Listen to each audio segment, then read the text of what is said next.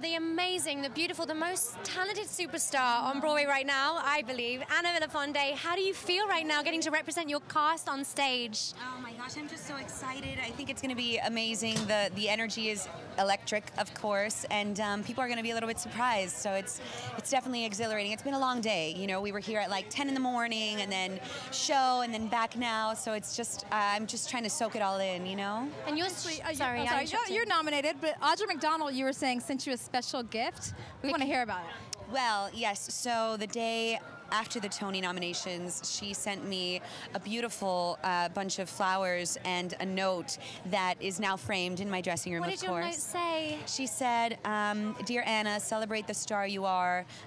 You don't need awards to prove that. You do that on your own."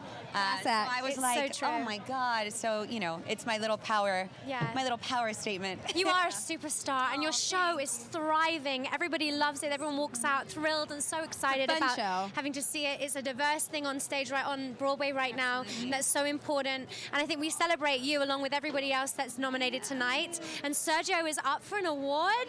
Yes. For best choreography. I mean, that guy has put so much passion and so much of himself into this show, and when we're doing the steps, it's impossible not to feel his heart while we're up there. So it's amazing, and we get to do that tonight for everybody to see. So it's very exciting. Enjoy every moment with your cast on stage tonight. Beautiful. And Carolina Herrera. Carolina Herrera herself, yes.